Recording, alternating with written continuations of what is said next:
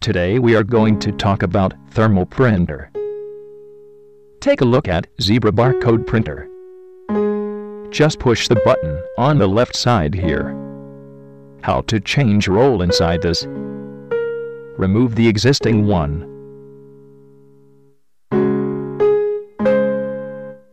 This just slides open and adjust it in.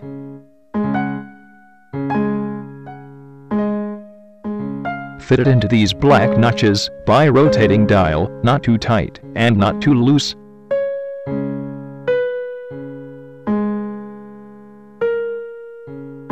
Now move this down. When printer properly is ready to use, light changes red to green. Now you can see we are printing barcode labels by using DRPU barcode label maker software. Here barcode labels are printing. Thanks for visiting.